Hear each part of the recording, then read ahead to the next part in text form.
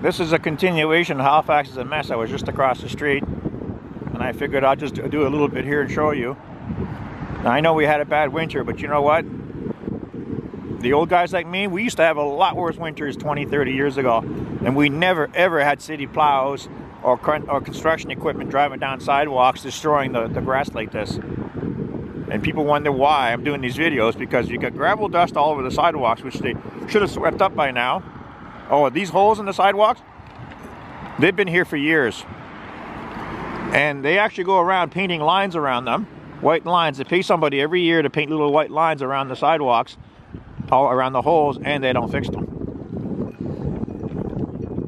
So, you can't tell, but you try to ride around in a wheelchair. Go sit down in a wheelchair and try to drive one and see how bumpy and how rough the sidewalks are in Halifax.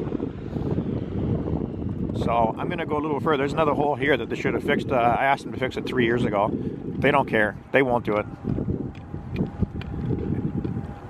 The only place they're spending any money is on corporations, and they build new subdivisions, but they don't take care of the old parts of town. And right here, it doesn't look too bad when I keep my camera on, just to show you there's another really bad hole here that's also been here for a few years. And I asked them to fix it, but again, they won't.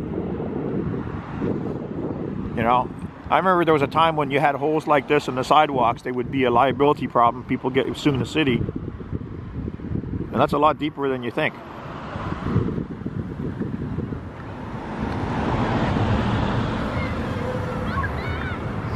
So, Halifax is a mess, part 2. Thank you for watching. Go to YouTube and just type in Halifax is a mess.